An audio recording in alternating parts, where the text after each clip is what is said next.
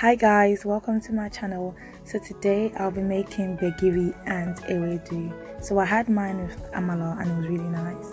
Anyways, let me know what you guys think about my method of making this and I hope you enjoy. Okay, so firstly I already soaked the beans for 2 hours and now I'm just going to peel and wash it basically.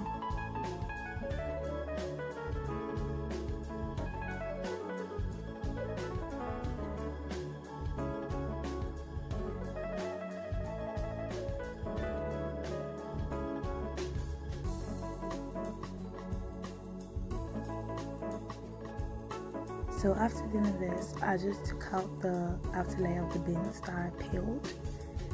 Then into a pot, add a bit of water, well, a lot actually, and boil.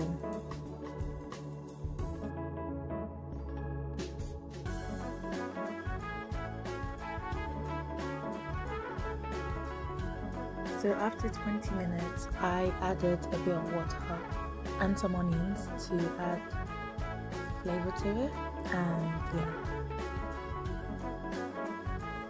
so after another 20 minutes it's basically done now and I just have to drain it. Yeah, this process would obviously be quicker and easier if you had a bigger sieve than I do, so yeah.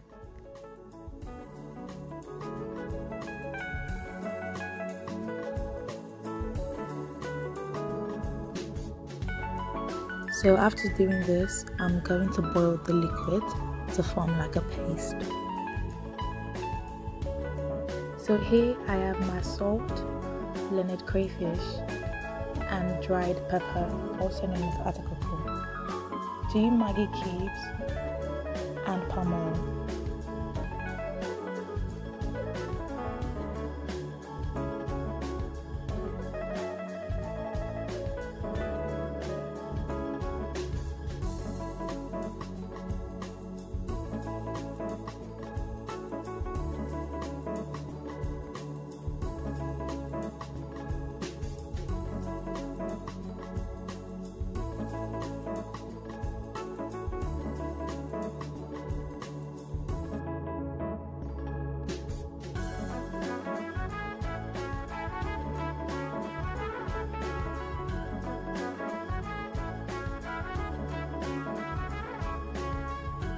Okay, maybe I added too much crayfish, but it didn't really affect the results. Well, kind of.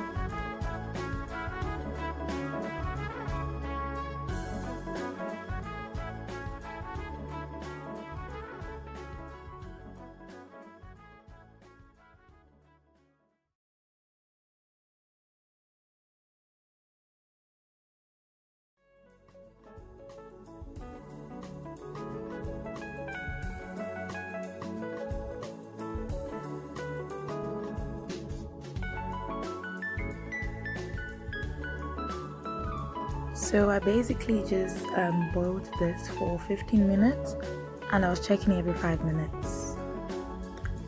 Yeah.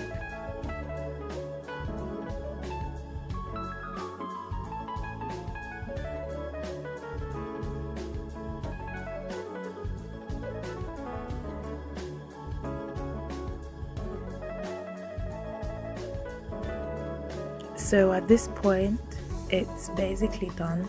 And all you have to do is just leave it to cool down and start making your ewedu.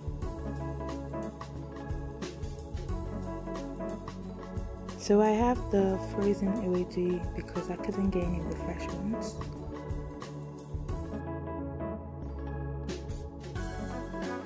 So I added corn to the water and I don't know what that is in English.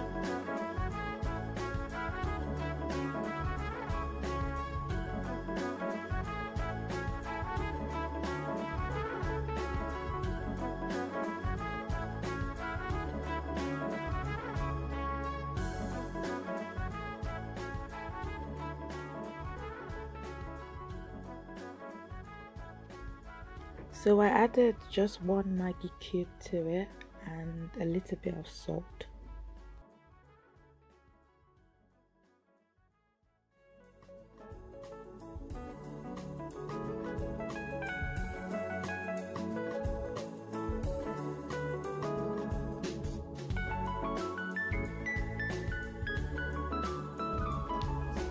So I'm just going to leave it for about 6 minutes to just cook, basically.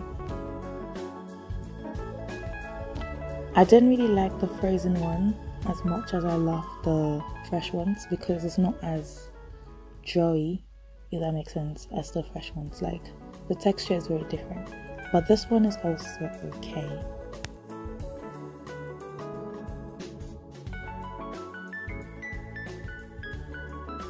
So the ewedu is basically done right now and ready to be served.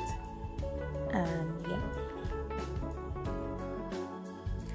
thank you for watching this video. Remember to like, comment, subscribe and share with others. Bye guys, see you next time.